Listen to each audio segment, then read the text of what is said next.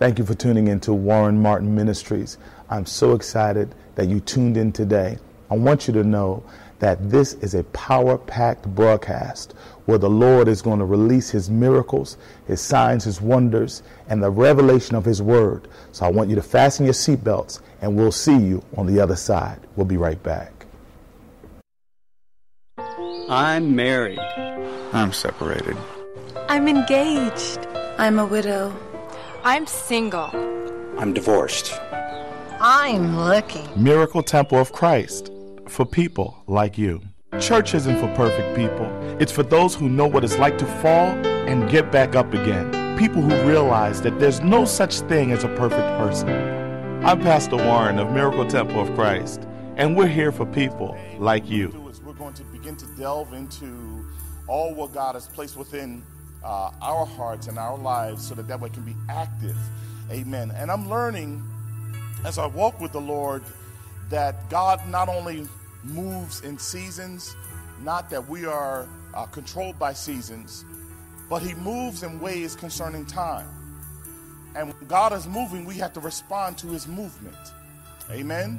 How many of you understand that you have to respond to his movement? Amen. And the way we interpret how God moves, we call it seasons. And one of the defining ways as we can understand that we are alive and how the world is moving and time is going forward, one of the identifying factors is seasons.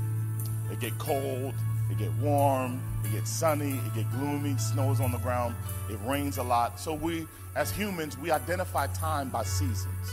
Amen. So I want to show you something because this is extremely important today. Today we're going to talk about the key of obedience. Now let's look at that because I want you to get that in your spirit. The key of obedience. Amen. So the first scripture, let's go to the book of Romans chapter 6 verse 17. The book of Romans chapter 6 verse 17. And then I'm going to let you take your seats after this.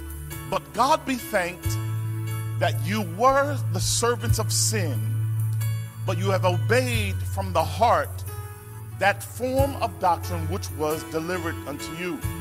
Amen. A proper exegesis of the scripture will say, praise be to God that you were once servants of sin, but you now obey from the heart the form of righteousness which is delivered unto you.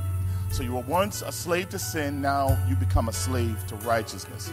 Amen. May the Lord add a blessing to the reading of his word and sanctify deep within our hearts. You know what to do. Give your neighbor a high five. Let them know once again it's on. You may be seated in the presence of the Lord. Amen. If you just give me 20 good minutes, amen, I promise you're going to go somewhere. Amen. Very important. So we look at this, write this down. Obedience is the essence of faith. Amen. I love this to think that obedience is the flavor of faith. Obedience is the core of faith. Amen. Because faith without works is dead. Faith without actions is nothing. It's just talk. So eventually your faith has to do something. Amen. And amen. Are you understanding that? But God be thanked. So the apostle is talking about praising God that you were once servants of sin. We were once obedient to sin. We were faithful to sin. We were faithful to unrighteousness. But you have obeyed from the heart that form of doctrine which was delivered unto you. So now, as a result of the gospel of Jesus Christ, you now become a slave or obedient to righteousness. That's all that means right there. Amen, someone. Amen. Mark chapter 11, verse 23. Amen. And I want to go back to the seasons, the reason why I mentioned this. Jesus Christ said, for verily I say unto you, that whosoever shall say unto this mountain, be thou removed and be cast into the sea, and shall not doubt in his heart, but you shall believe that those things which he say unto you, or which he saith, shall come to pass. You shall have whatsoever he says, or whatever you say. Amen. So if you can believe God through his word, now you are able to emulate speaking by way of his word into your life, into your situation, and things line up. Are you understanding what I'm saying? Amen. It is, as a parent, it is a contradiction for you to tell them to do what you don't do. Are you understanding what I'm saying? So heaven begins to obey you when you obey God. It's that same understanding. Whatsoever you bind on earth is bound in heaven or earth, and in heaven, whatsoever you loose on earth is also loosed in heaven. So therefore, when you begin to operate in this realm, this supernatural realm, it's because you have made yourself in this earth obey the word. And then, for truly I say unto you, whatsoever you say unto this mountain, be removed and be cast into the sea, and shall not doubt in his heart, but shall believe that these things which you say shall come to pass, he shall have whatsoever you say. Let this month, the end of this month, these last 2 weeks, be whatever you say. So as you know, for the first couple of weeks of this month, we've been teaching about the keys to the kingdom. And the more that I'm learning and walking with the Lord, the more that I experience this, or ups and downs, trials, tribulations, success, failures, whatever life brings me, the more that I deal with it, the more that I'm learning to know God. And I'm also finding out, and this is amazing, you're going to love this, that the Lord operates not only day by day, not only week by week, but he also operates month to month. This blessed me. First of all, for verily I say unto you that whatsoever you shall say unto this mountain, be thou removed and be cast into the sea, and you shall not doubt in your heart, but you shall believe that those things which he says shall come to pass. He shall have whatsoever he says. Hold on. How can I expect a mountain to obey me if I don't obey God? This is why many mountains remain. Why should a mountain obey you? Why should a trial obey you if we don't obey God's word? So heaven mimics what we do. And it's a cyclical issue. Heaven mimics what we do, but we mimic what God's word is already settled in heaven. So whatever we mimic, God's word, heaven does the same in our earth. And it constantly goes around. Now, I want to show you something, because this is amazing. Not only does God move from day to day, from week to week, but he also moves from month to month. This is why you notice trials and tribulations happen from month to month. Success happens from month to month. This is why you'll have a good month in your relationship, and the next month is crazy. You understand what I'm saying? It's from month to month. So we have to understand how the enemy has leeway, amen. And the reason why trials and tribulations come is because we have not proclaimed over the month God's word. Are you understand what I'm saying?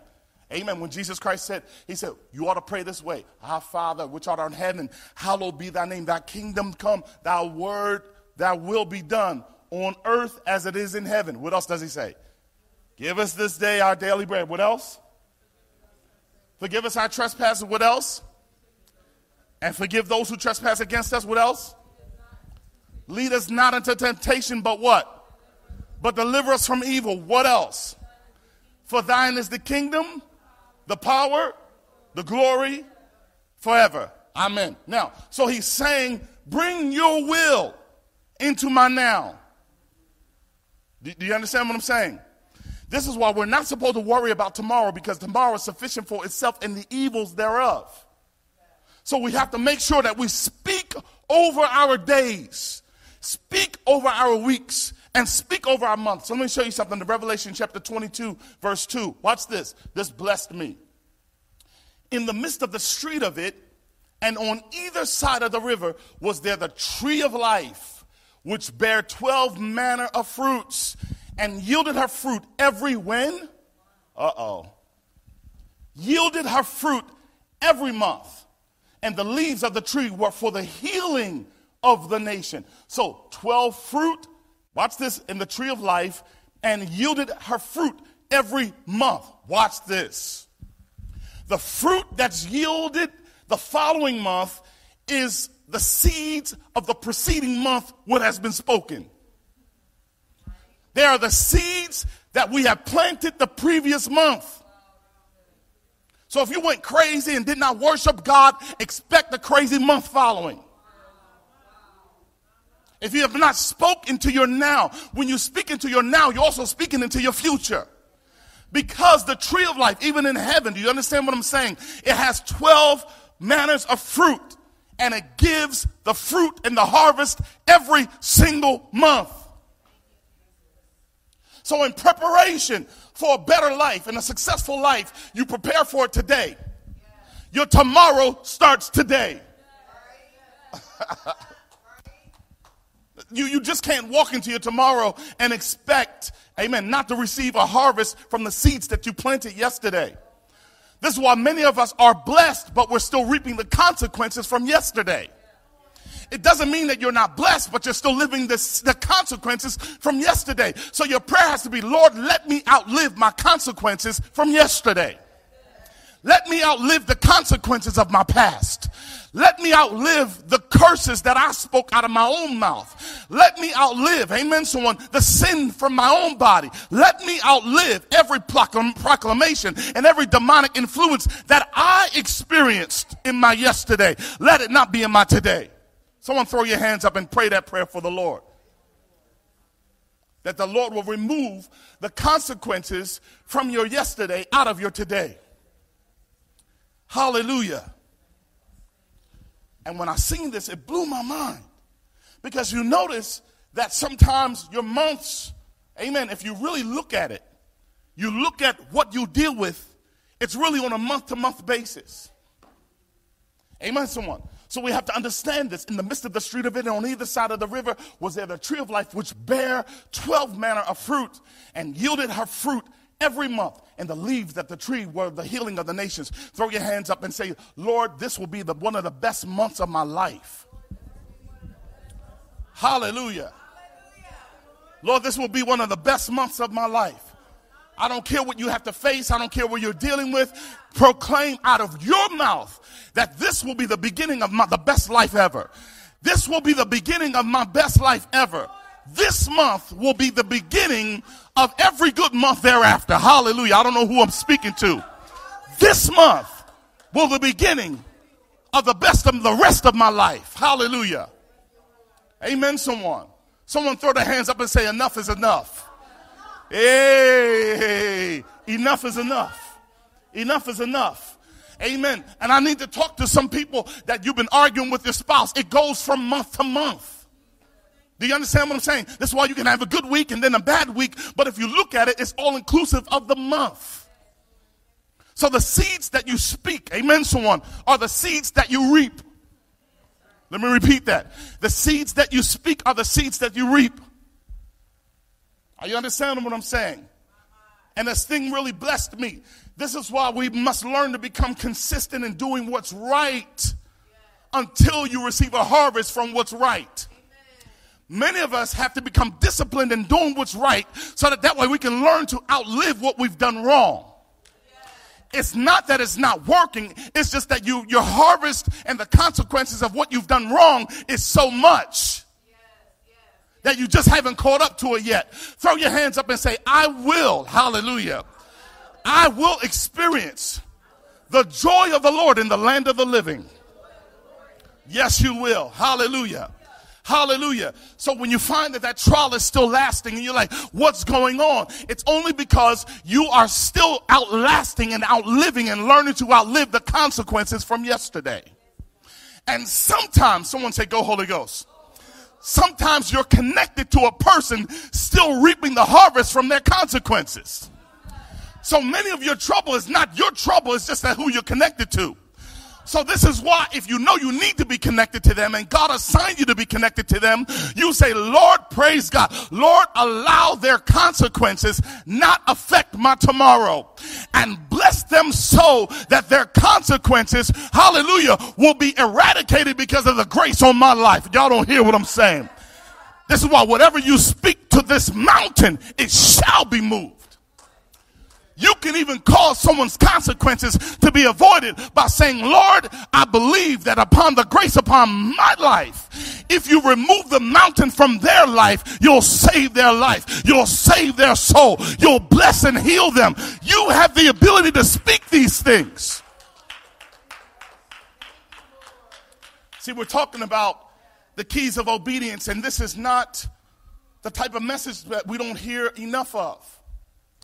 Amen. Because these type of messages are the types of messages that really don't agree with our own principles. They don't agree with our emotions. Amen, someone. So it's every month. Every month. Every month. This is why if you have a doctor's date in that month, you contemplate about that doctor's appointment all month. Because you are expecting or anticipating bad news from the report. So it's from month to month. The tree of life which bare 12 manner of fruit.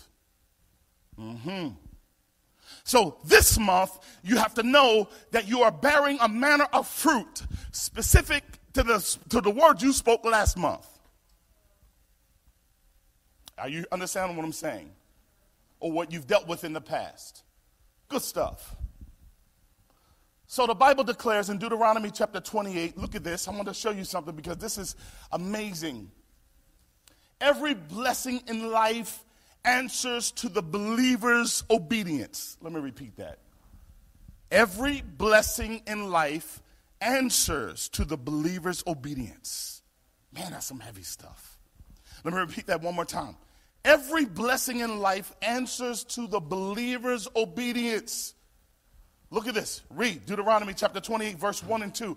And it shall come to pass, if you shall hearken diligently unto the voice of the Lord, and observe to do all his commandments. That's obedience. That whole phrase there. And it shall come to pass that if thou shalt hearken, listen, adhere, and diligently commit. Observe means to do. Amen, someone. Listen to the voice of the Lord thy God and observe and to do all his commandments. Not some, not the ones you like, not the ones that you favor or prefer. All his commandments, which I command to thee this day. Watch this. That the Lord thy God will set thee on high above all nations on the earth. Now watch this. Look at this in verse 2. And all these, what? And all these blessings shall come on thee and overtake you, if thou shalt hearken unto the voice of the Lord. Watch this. Someone say, break it down, Holy Ghost. And all these blessings shall come on you and overtake you. You know when you're blessed, when your blessing will change your agenda. What that means is overtaking you. That means that blessings, the blessings that God will bring on you will be so many and so frequent and so abundant that it will change your whole outlook on life. They will overtake you. That means overtake your mindset. Amen, someone. I love a book that T.D. Jakes wrote years ago. He said, can you stand to be blessed? That means in a point of his life, he became so blessed that it completely changed his outlook that he had to write a book. Throw your hands up and say, Lord, that's going to happen to me. That you're going to not prophesy by the power of Christ, that through the obedience to God, your obedience to God, that you will become so blessed that it will overtake your agenda. See, because when your agenda is overtaken, your attitude changes. Amen. Your mood changes. Your motives change. Your goals change when you're overtaken. And all these blessings shall come upon thee. So it's not enough just to have blessings on you. Because to have blessings on you, you still can be crazy. I've been that way. To be blessed and still crazy. To be blessed and still have my own motives and my own agenda. But when blessings overtake you, you become, amen, like the blessor who has blessed you. So when blessings overtake you, it overtakes your mindset. Have you ever been in a situation where you know you should be punished, but God bless you? It changes your agenda. Lord, I should have been judged, but you blessed me. Lord, let me go on and serve you. Amen, someone. You've forgiven me when I should not have been forgiven. So, Lord, let me go ahead and bless you. Amen, someone. When the woman was caught in adultery and they all wanted to kill her, she was going to die that day. They all had their stones. Jesus bent down on the ground and began to scribble on the ground. He said, he who is without sin cast the first stone. He said, daughter, thy sins are forgiven thee. Go and sin no more. Do you think she went and sinned again? At least not that sin. That's when the blessings overtake you. Overtaking blessings are blessings of grace and mercy. Overtaking blessings, amen, someone, are blessings that are only associated with obedience. He said, go and sin no more. She got up and left. That's our reason why we don't see enough miracles. Because miracles are directly associated with obedience. Are you understand what I'm saying? And I find that there are not enough miracles, even though the world needs a miracle. But if you find we're living in a world that's disobedient and disrespectful. So a world that's disrespectful in need of a miracle is always a world that resents authority. And miracles is, listen, can I say go there? Someone say go there, Holy Spirit. Miracles are only the result of authority and the submission of it. The only reason why God will do a miracle is so you can submit to authority, so you can know that he's in control. A disrespectful person cannot afford a miracle. A disobedient person will not qualify for a miracle, because obedience is about authority. Do you understand what I'm saying? So when the enemy, amen, someone, has you disrespectful, or when an enemy has you disobedient, he has you operating in the sin of witchcraft, the sin of rebellion, so that way you as a child of God cannot experience the miracle working power of God, is a direct rebellion concerning the kingdom. So when we disobey God, we are out of order, out of the realm of his order. So therefore, miracles cannot overtake us. Blessings cannot overtake us because we are disrespectful or rebellious. Are you understanding what I'm saying? Woo. Throw your hands up and say, go, Holy Spirit. Someone say, Lord, I need this. Amen. You thought miracles is about prayer and faith only. It's not just about prayer and faith. It's not just about fasting. It's also about obedience. Amen, someone. And I'm going to go there and I'm going to step out on a limb and walk on a tightrope with me. Amen. If you want to come out there with me, there's room. Obedience is preferred above all of that. I understand that. Amen, someone. Because someone can be obedient and not have a prayer life, and God will favor them. God will call them honorable. But watch this, conversely, you can have a prayer life and be disobedient. And God not prefer you. Depart from me, you workers of iniquity. I never knew you. Yeah, you prayed every day.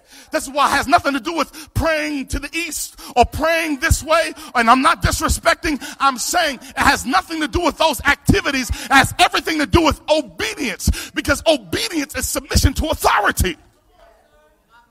You have many Christians that speak in tongues all day. I've known people that were speaking tongues. Amen. I've known women that are speaking tongues, and after we're done, wouldn't even care about my wedding ring. So it has nothing to do with those activities. It has everything to do with obedience. Because obedience, amen, someone, will make you remember your covenant. It's quiet. It's quiet. See, because this right now removes the religious behaviors. Because people think that they can do church or do God and expect God to do them. But that's not the case. Amen. Miracles is connected to obedience. And all these blessings shall come on thee and overtake thee, if thou hearken to the voice of the Lord thy God. Look at this. And all these blessings shall come on thee and overtake you. Can I say this? Someone say, go Holy Spirit. The blessings come on. See, you can have blessings and still not have the mindset of the blesser. But when the blessings overtake you, they overtake your mindset. See, blessings don't mean anything until you get the mindset of the person that blessed you. Once we begin to change our heart, that's when the blessing meant something. Because the blessings can come on you and you can still be ungrateful. You can still be a complainer. I know what I'm talking about. You can be as blessed as they come and still be a complainer. You can be as blessed as they come, amen, someone, and still be ungrateful. But when the blessings overtake you, you have taken on the mindset of the blessor. Do you understand what I'm saying? I'll give you an example.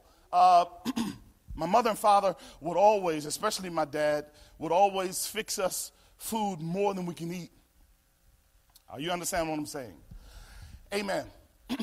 And one of the worst beatings I can remember was when I didn't eat all of the food and I hid a hot dog under the radiator. Sure enough, my dad comes in and sweeps the kitchen, and the hot dog come rolling from under the radiator.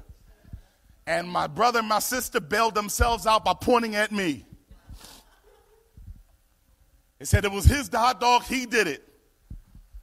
And one of the reasons why I got a whooping, I thought that I received a whooping was because he found the hot dog. And I really didn't understand that until I became older to recognize the reason why I got a whooping was because I was ungrateful.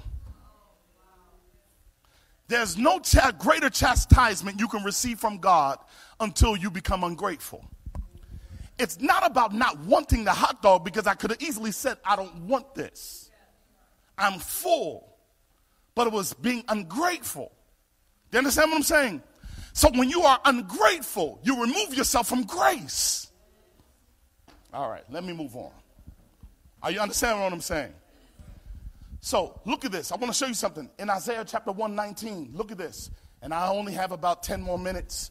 I promised you 20. Amen. 19, if you be willing, if you be willing, if it's your will, and to be obedient, what would you do? You shall eat the good of the land. How simple is that? We have made obedience so hard because obedience goes against our pride. It goes against our makeup. It goes against our logic. It goes against our respect for authority. Are you understand what I'm saying? Amen, someone. Amen. Now, watch this. Let me tell you something. Someone asked the question, amen, where does doubt come from? Doubt comes from, amen, doubt comes from not being able to believe the authoritator of which you should believe in. Doubt is nothing but disrespect disguised by, I don't understand. That's all it is. That's all doubt is. Doubt is just really disrespect. Amen, someone. Doubt. Amen, someone. When the father had the son, the demoniac son, he said, Lord, I believe. Help my unbelief. I believe. Help my resentment of authority. Help me, because I had to make decisions on my own. I had to grow up without an authoritative figure. I had to grow up without a father. I had to grow up this. I had to grow up that. And it's made me who I am. Help my unbelief.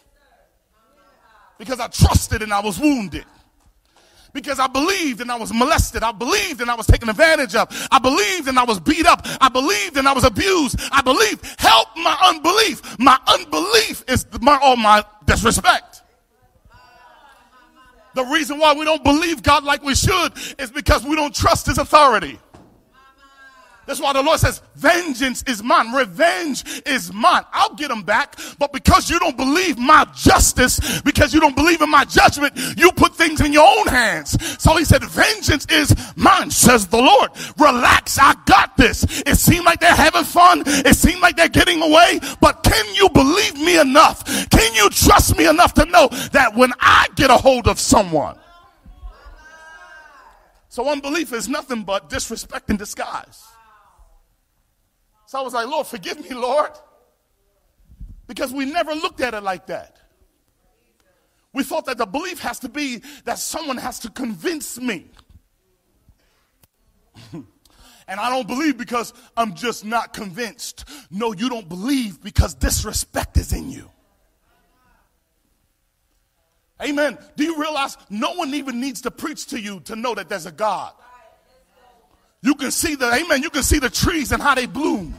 You can see how a baby develops in the mother's womb. Yeah, you know how about the trimesters, but how? Yeah, you know how, but how? Amen, someone. How God keeps gravity. You keep your feet on the ground. But you're able to inhale and exhale instinctively without thinking about it. You know how, but how? So don't play that game with me. I don't believe that there's a God. Don't play that game. Because as soon as you have a near car accident, the first name you mention is Jesus.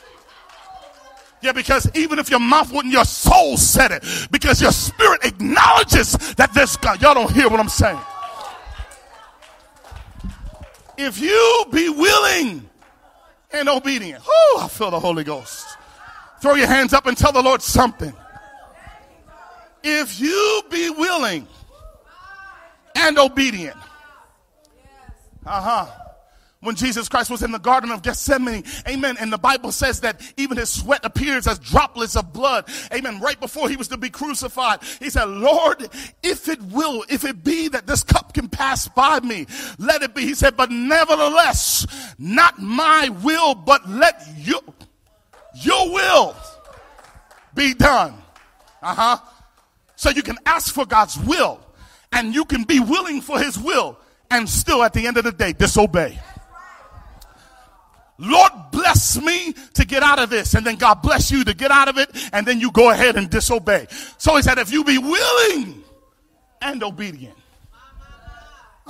See, because you can't be just willing because of an emotional breakdown. You just can't be willing because you got your heart broke. You just can't be willing because you need some financial blessing. If you're willing and obedient, you'll eat the good of the land. Tell your neighbor, read that scripture. If you be willing and obedient, you shall eat the good of the land.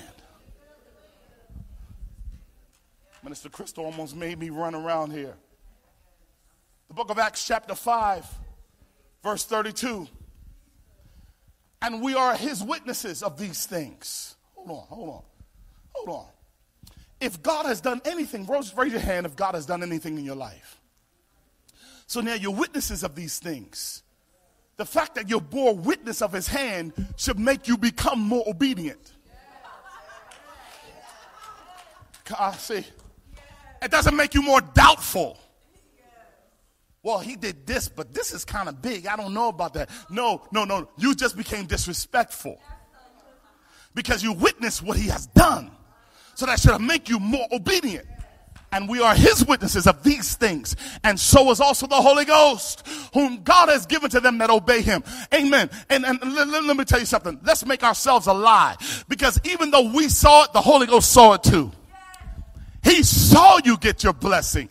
He helped you get your breakthrough. And now he's watching the same disobedience, whom God has given to them that obey. Some good stuff. 1 Samuel chapter 15, verse 22. I go to church and, I pay my tithes, I pay my offering. Please, how much are they asking?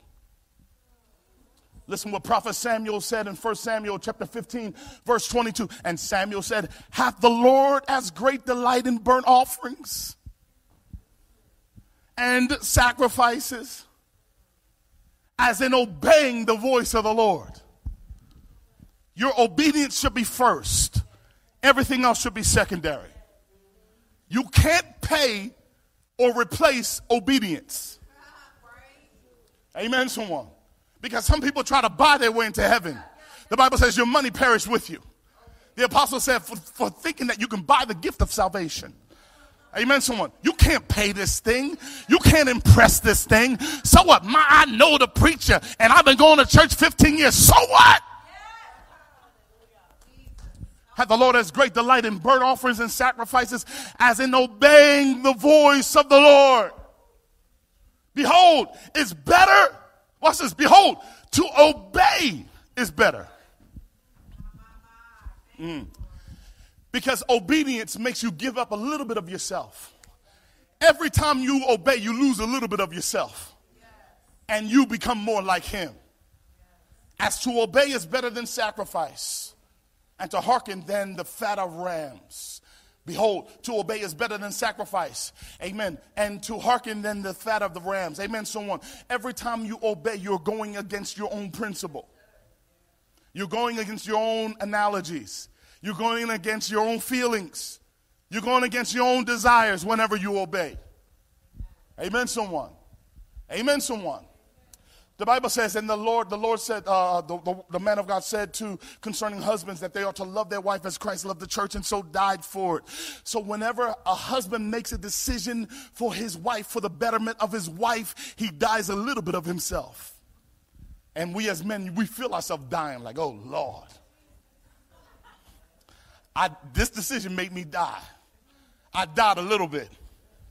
Buying you this new car, I died a little bit. You follow what I'm saying? Amen. Cuddling with you helped me die a little bit. Especially when the football games is on. Amen, someone. Amen. Last Sunday, my wife said after we were home from church, and she said the Eagles, they don't play until 4:15 this afternoon. So we have time to watch a movie in between. I felt like I died a little bit. Just right there, I looked at her, and I just felt a little bit of life. Not a lot, just a little bit of life left me as we watched that movie. You follow what I'm saying? Amen. Because the word of God rang out in my spirit to love our wives are like the way Christ loved the church and so died for it. And we don't have to die for our wives. We live for them. You follow what I'm saying? We live for them, but we love them as Christ loved the church. Amen, someone.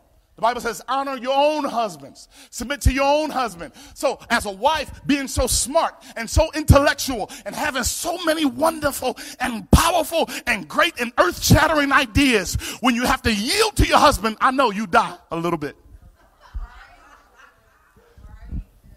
Okay, all right, we'll do it your way. Stop slamming those doors. Watch your attitude. I saw you walk away a little hard. I know, you die a little bit. Because the more you obey, the more you become like God. Amen, someone. The Bible says we are to speak to one another in hymns and psalms and in praise. Amen. When you want to argue, now I got to speak nice to you and smile. I'm dying a little bit. And I'm not saying that this begrudgingly. I'm saying that even with your coworker, being able to develop yourself to dwell with them in unity makes you die a little bit. Where you have principle to argue and win. This could be the first argument that you know you will have an expected win. And the Lord said, hold your peace. You're like, Lord, hold up. Wait, this is a win. I don't come. Amen. So last week, my wife said that I was right. I said, excuse me, can you repeat that again? In front of everyone, I put my arrow. She said, all right, yeah, you're right. I said, thank you, Lord. But the point is being able to dwell with them, amen, in unity.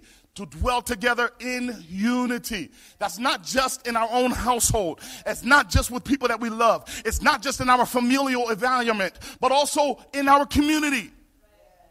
Amen, someone. Stop being so argumentative. Amen. Stop being so I tear this block out. We know.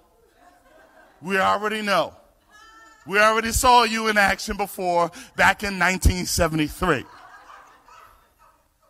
The Bible says all things become new.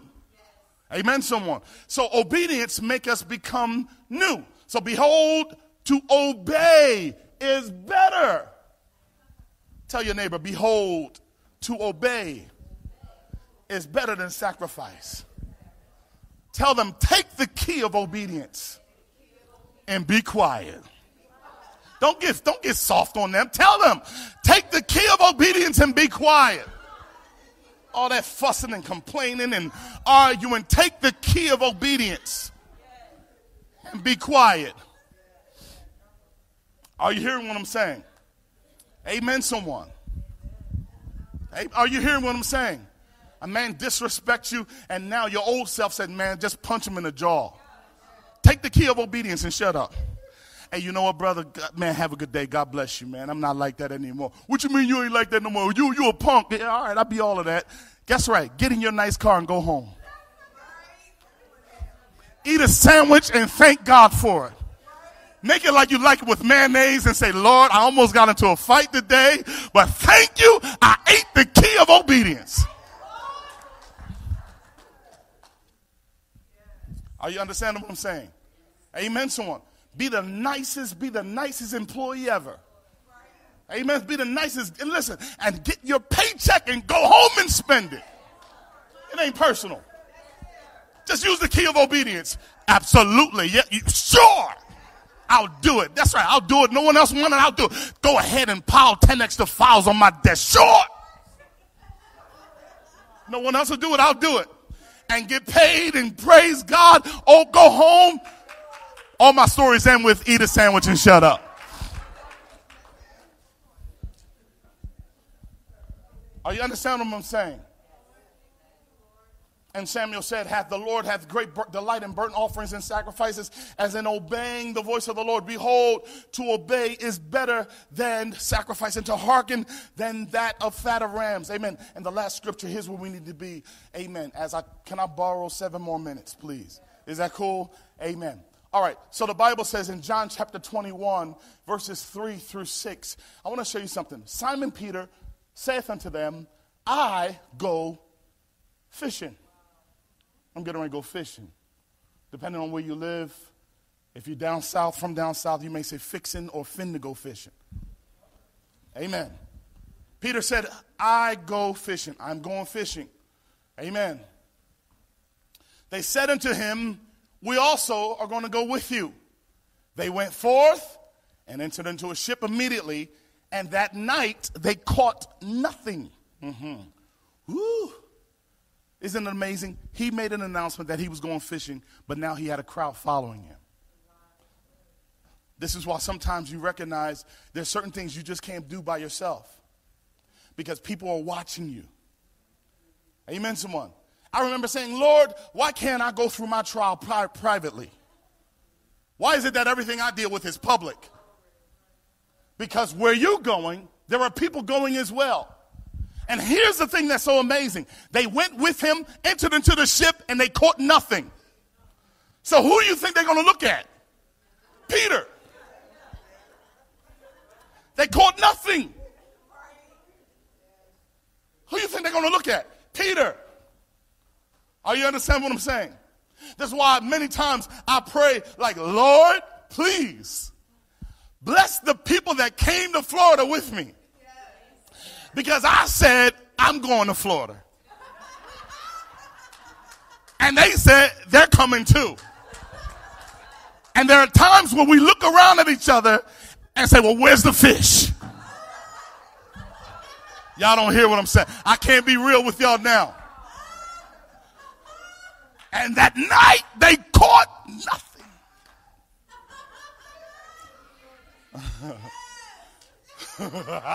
You'll get that later. Verse 4. Look at this. Look at this.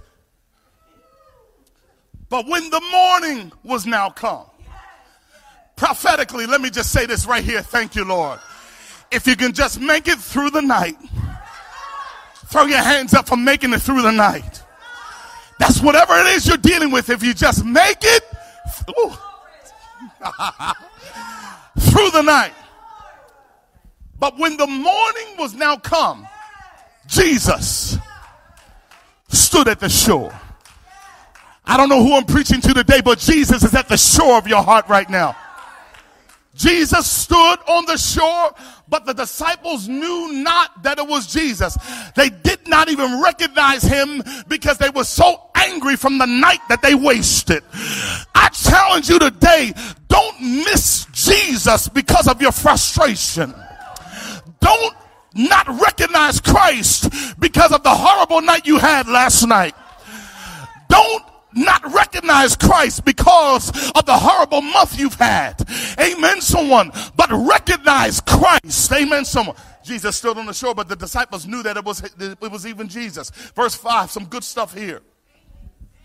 Then Jesus said unto them, children, have you any meat? They answered him, no.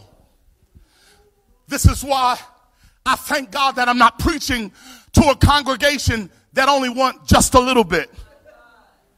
I thank God that I'm not preaching to a people of God or raising up leaders that are satisfied where they are in Christ.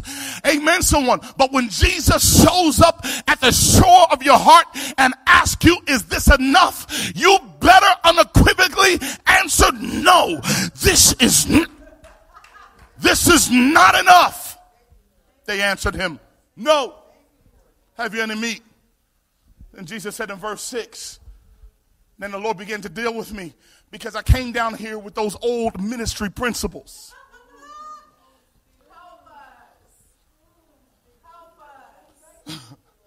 The way we do things up north with the F. The way we do church up north. And the Lord said to them, cast the net on the opposite side of your thought process.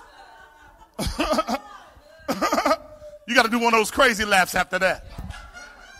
And he said unto them, cast the net on the right side of the ship, on the other side of your thinking, on the side that you are afraid of, on the side that gives you the most doubt, on the side that appears to be most disrespectful to me is the side that I want you to learn to operate in.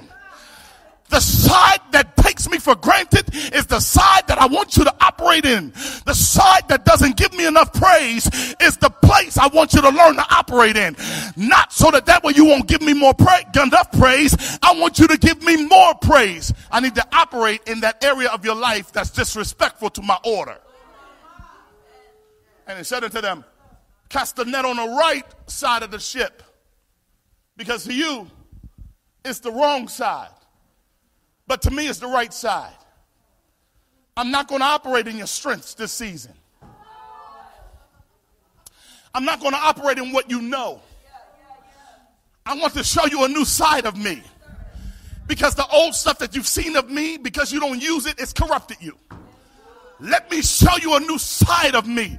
Amen, someone. When God hid Moses in the cleft of a rock, he walked by him and showed him his glory, the hind parts, as he passed by Moses. Moses went back to the people so much with the glow upon him, they had to put a bag over his face because he saw something new of God that he never seen. Put it on the right side. Cast the net on the right side of the ship, and you shall find. One of the blessings that I've learned, we were having, I think, our first month of services, and a gentleman came to service. One of the big things we had to get over was our dress. I used to cufflink it out up north, and coming here to Florida, no cufflinks. Yeah. Old habits. Wearing suits, which will separate the people of God here. They feel like you got to dress up. Amen, someone. In order to be in. Until I prayed for this man of God. And the Lord touched him and he was blessed. And in the midst of praying for him, the Lord, with a sense of humor, to rebuke me, to show me that the fish is on the right side of the boat. The Lord had me look down at his feet and he had on sandals. No, not sandals, flip-flops. And the man was well-to-do, but he had on flip-flops. Back up north, that would have been unacceptable for someone to come to church in flip-flops. When Jesus Christ said, come as you are, I did not realize how religious I was until I had to pray for someone in flip-flops. I'm talking about with the strap in between his toe flip-flops. Are you understanding what I'm saying? And to me, that may seem funny to you, but it was pinnacle to me. It was very pivotal because it made me show the line of thinking that I was still operating in. And every new territory has a right side of the boat. And no matter where you are in life, there will be a time in your life where what you know to do is not good enough. It's just not going to work. Turn to your neighbor and say, in this hour, it's not going to work. No, it's not going to work. It's not going to work. Coming to church once a week is not going to work. It's not going to work because you're dealing with a stronghold that's been generational. So you got to learn to cast on the right side of the boat. And they cast therefore, and now they were not able to draw it for the multitude of fish. Jesus Christ showed them a principle in closings. He showed them a principle that obedience is one of the greatest keys in the kingdom, to obey God rather than man, rather than your logic, rather than your thought, rather than your past. Well, my past has told me, shut your past up sometimes. Sometimes your past has no lot in your future. Oh, you can learn from your past, not all the time. You understand what I'm saying? Amen, someone. I just keep finding bad men. And my past has told me all men, no. No, if you really look at your past, you'll find that you were loose then. That's why you found men who didn't care about you. Amen. Because you didn't value yourself. So why should they value you where you haven't valued yourself? Are you understand what I'm saying? So in this hour, cast your net on the right side of the boat. It goes against all your logic. And as a fisher, that goes against the rules. But because of the night that they had, sometimes you don't even have to believe it to do it.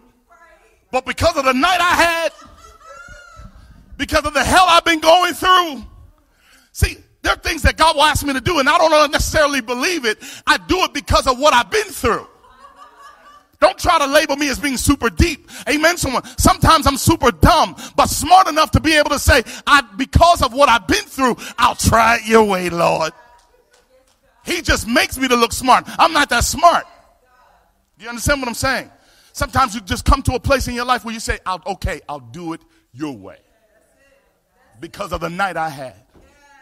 Because of the couple of months I'd have had. Because of the year I had. Amen, someone. Because of the 5 years I've had. Whatever the time frame is. Amen, someone. Because of what I've been through, I'll do it even if I don't believe it. I'll do it because of the night I had. So God is not, amen, someone. God is not, he's not asking you, amen, someone, to believe him to do something. He's asking you to understand the urgency to do it. He said, if you don't believe me, believe me for the miracles. You don't have to believe me. Just do it because I said it. Because you're in need of a miracle. And instead of arguing about what you believe, just do it. Just obey. We'll work out the belief through the process. This miracle will work that belief out. You just make yourself obey. Belief will come. Prove me now. Test me now. See if I won't. Open up the windows of heaven and pour you out a blessing you won't have room enough to receive. If you don't believe in tithing, just do it because you want to prove God. I don't believe it, but I'll do it. Prove me now. Test me. Because God knows that there are things that he's going to ask you to do that you won't believe. But we stop believing, amen, we stop doing things because we don't believe. But God is saying that there are going to be things that you don't believe. Obey because I said it. We'll work the belief out. Because through the miracle, your belief will be touched. The Father said, I believe, but help my unbelief. He was saying, help my disobedience. That's exactly what he was saying. Help my ability to obey. Throw your hands up unto the Lord. Saints of God, I'm so excited for this great opportunity to share with you all right now. And I tell you, I know that the Lord is blessing and moving by his Spirit all over this wonderful world while this broadcast is on. But we want you to partner with us as we advance God's kingdom, all for his glory. Well, until next time, I want you to know that the Lord loves you. Again, this has been Warren Martin Ministries, and I thank God for you watching and tuning in. God bless you. We'll see you soon.